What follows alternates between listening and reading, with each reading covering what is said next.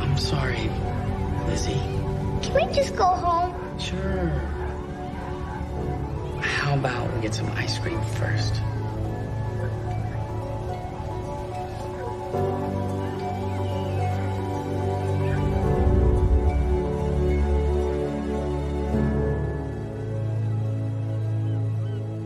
Okay, I just got a 3 sheets to the wind apology from your mother that I will be making a CD of and putting in everybody's stocking come Christmas. What did you nod off? Even our dream? But it was okay. I'll get that. Hey. Hey, man. Hey, Kev, we need to talk. Yeah, I know.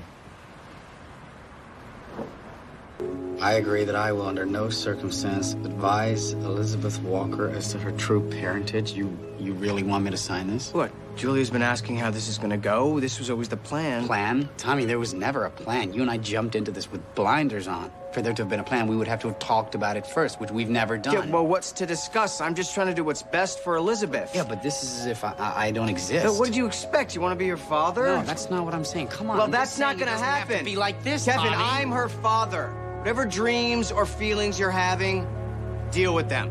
That's it. Wow, these robes like we're in heaven. What did you think they'd charge if we stole one? We already did last time we were here. How do you think I found you? I was wondering about that. Yeah. Was that when that kid peed in the planter by the pool? Oh my God, Sammy the sprinkler. You complained to his dad and somehow you became the bad guy. I was the bad guy. He was just being a kid. Come on. If he was mine, I'd do exactly the same. You think we'll ever have kids of our own? Yeah. Yeah, definitely. I'd love kids someday. It's weird. I grew up thinking I'd never be a dad. Oh, it's not that weird. You're gay. No, it's not that. It's just I wasn't sure if I'd be any good at it, putting somebody else's needs first all the time. It's these dreams. In the last one, she was crying, and I knew she really needed me, and that I had to be there. But the weird thing is, it didn't feel like a burden anymore. It just felt amazing. It's like that famous line, "In dreams begin No responsibility." Yeah. Whenever we decide, I'm ready. I think you would make an incredible father. Okay, let's put this on you. There you go, honey. You have a visitor. Look, it's Uncle Kev. Oh, wow. Don't let Uncle Scotty see you in that princess nightgown. He'll want that for himself. I'm gonna go make Elizabeth a bottle. Okay. I'm just gonna put on her diaper a little bit better. Lie down, honey. You want a hand with that? No, I got it. Good, because I'd have no idea what to do. Look, with everything going on right now, the one thing I am sure of is that you're her father, so I'll defer to you. I'll always be a part of her life. Good. As long as I can be the crazy uncle who buys her tons of presents and gives her a place to crash when Mom and Dad fight. Right, look, I'm gonna go help Mommy. You stay with Uncle Kevin, okay? Got her. Hey, pretty lady. Hey, pretty lady. How are you doing? I've been thinking a lot about you recently. Whoa, what's with all this drooling? You gotta quit that by the time you get into boys. Or girls. One never knows. You have to go. Kitty's having a baby, Saul. This is major. Great, and I'm happy for her. I also happen to be annoyed and insulted. Why would you be insulted? Well, first of all, I find this whole Evite thing profoundly annoying. Whatever happened to proper triple embossed paper with a nice response card and that sweet little tissue over it? So you would have gone if they sent you a proper paper invitation? No. No, I don't understand why the three of us would be more interested in going to a shower than Tommy or Justin or even Robert, who is the child's father. Because we're gay, Saul. We're supposed to like these kinds of things. Oh, come on, Kevin, that's reductive. I didn't come out of the closet to become a cliche. Really, and I wouldn't go to a gay pride parade either and wear those leather things that they wear. Chaps, This is a baby shower, Saul. You know, maybe, Kevin, it's a generational thing. Well, what's the point of being gay if you're gonna act like this? There's no one way to be gay. Well, he's managed to pick the most dull, joyless version I've ever seen. What would your +1 say about this? My what? Your boyfriend. Well, I'm sure he'd feel exactly the same way. He doesn't even know he's invited, does he? Oh, that's what this is all about. You're afraid to let him meet us, aren't you? Oh, can you blame me for not wanting to throw him to the lions? We don't even know his name. Henry. Oh. Henry. His name is Henry. Scotty, the lamb was delicious. Where are you going? I am not going to stand here and be interrogated by the View. Well, I'm asking about your boyfriend. It's called showing an interest. Why don't you please just let me do it my way? But that's not who you are, Saul. You haven't missed a family event your whole life. Have a nice day. Tell Henry we said hello. Hey, Kitty. I made this video for you and Uncle Robert to celebrate your baby. I hope you like it. Oh, Paige, thank you. Ready? Yeah. So clever. Dear cousin, welcome to the story of the Walker family. Paige, how did you do this? First, there was Grandpa. This is Met great. Grandma and she fell in love and got married. Together, they planted the Walker family. Hi. Sorry I'm late. Paige, who's my mom. We're watching Then Paige's Grandma video. had your mom, who's my Aunt Kitty. You know what, Paige? Let's go from the beginning. I'm sorry, I didn't mean to interrupt, but everybody, this is Henry. Henry, this is everybody. Hey. Hi. Come on in. I need someone to record all the presents. I'll do that. Well, you can't do that. You don't even know who anybody is. What better way to learn? Oh. He's trying too hard, isn't he? Oh, relax. He's doing fine. Really? Yeah.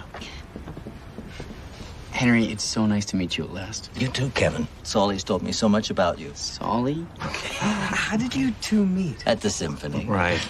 Whose gift is this? We both just finished reading the same book. Right, I was present holding is the book. this? It was open, so he saw it. Pretentious. It was a brilliant book. What was it? Whose gift is this? Come on, people, listen up. Oh, that's my gift. Is? Wait, right now? Yes. Now, what happened to that gift bag you brought home the other night? There was a candle in it, I think. Yeah, threw it out. You threw it out? It was sandalwood. Kevin. What? You hate sandalwood. Does Kitty talk to Robert?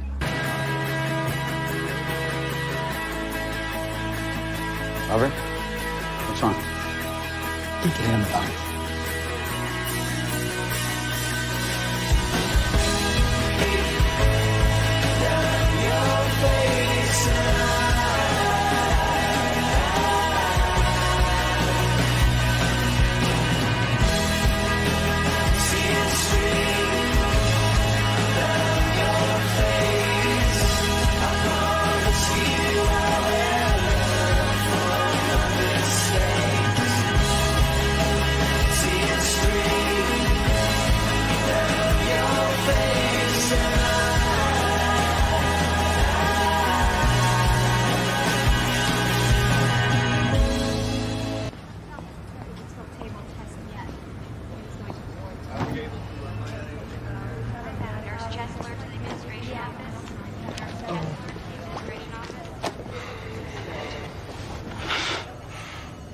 I feel like I haven't seen you in years. Hey, are you okay? Yeah, I think so. Look, my phone's died. I think I killed it, trying to make so many calls. Can I borrow yours? I need to call the office. They need to fax over a bunch of confidentiality agreements. Hey, can you at least tell me what happened first?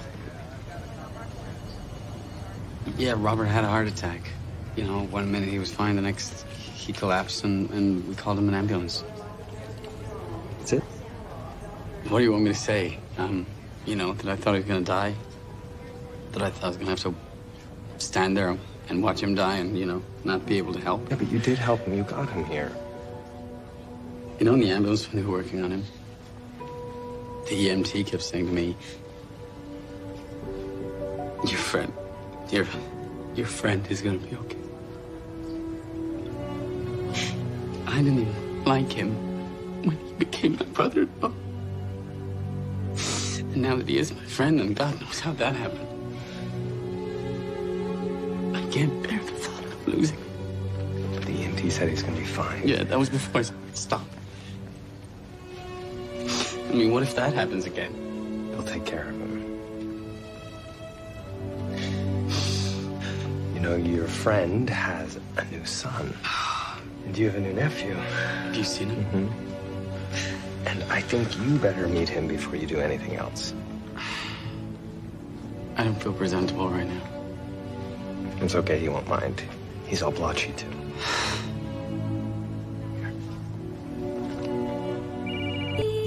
I'm very pleased to announce that as of 4:34 yesterday, Senator McAllister and his wife, my sister, Kitty Walker McAllister, became the proud parents of a very healthy, beautiful baby boy, Evan Walker McAllister. Now, there have been some rumors about the senator's health, and I would like to clarify. Upon arrival at the hospital, the senator was treated for a heart irregularity. He underwent some routine tests. Now, as soon as these results become available, we will release them. However, in the meantime, he's looking forward to spending a few days with his brand new baby boy, and getting back onto the campaign trail, eventually serving the great state of California as its governor. Thank you. All right, let me guess. Preemptively intoxicating yourself before the worst time dinner in Walker family history? I thought hiding in the corner might help, too. So, thank you for the strong-armed phone call. Please, I'm merely the messenger. That was all Nora's work. Has Tommy even told her, or is he just going to wait until she notices a prison postmark on his first letter? Well, I suspect he's having a bit of denial, if that's what you're asking. Well, this is gonna be fun. We're Harold and Maude. Thank you. Maud's in the kitchen, Harold's upstairs. All right, don't worry about it. We haven't even started eating yet. All right, sweet. I'll talk to you later. I'm sorry, I have a problem with the way he's been acting tonight. Aren't we all acting on account of Ryan? Isn't that the mandate? Tommy was arrested for felony embezzlement. You think humility might be in order? Stop taking it so personally. Besides, the evening's almost over. Thank God. What are you doing right now? Just, cleaning up. Place looks pretty clean to me. What did you have in mind? I don't know, the two of us. A free morning. It's probably a delivery. Let's just ignore that. Wow, they really need a signature. Are we ever gonna have sex again? I don't know. I'm busy. My work, your family. Maybe we need to schedule it. What, like sex at 4 o'clock? That's really romantic. Employment sex. That's what married couples have to do. Yeah, well, not this one. Haven't you heard of calling first? I can't call. Your brothers have co-opted all my phone lines. They're mine now? Listen, Kevin, I want to be a good big sister. I really do, but you got to get them off my couch. Their crap is all over my house, and they're eating all my food. Hey, Scotty. Hi, Sarah. Interrupt this. There. It's in the books. Wow. You putting sex in the books now? No. Yes, you are. Yeah, thanks to you. Convinced me to buy this dress. What are you talking about? You look so hot in that Really? dress. You deserve to meet someone. God, I hope you're right, Kevin. I really think it's time. I just, what I miss? I just miss that first touch. It's been so long since I've been... Oh my God, don't look. Don't, just stop. Be on my head? No, just walk with me really slow. Look at this. Look into get it this. off, Look get at it off. look into this window. Don't argue with me. Don't look over your shoulder. Chad's across the street. Chad who? Chad. Oh, Chad. Oh my God, he is so ridiculously chiseled. Stop looking, you might see. What? He doesn't know who I am. What are you afraid of? Why don't you just go say hi? No, that's not gonna happen. Oh, he really is spectacular. He's bi, right? Yeah. Maybe you should introduce me. What? I'm 40. I can't be that choosy. Why did you guys break up anyway? Why? He was an emotional mess, okay? Deeply closeted. He had a girlfriend who was happy to be his beard, practically denied my existence when we were dating. What? Sorry, he just butted us. He's coming over. He's coming over. Don't leave my side. Oh my God. What?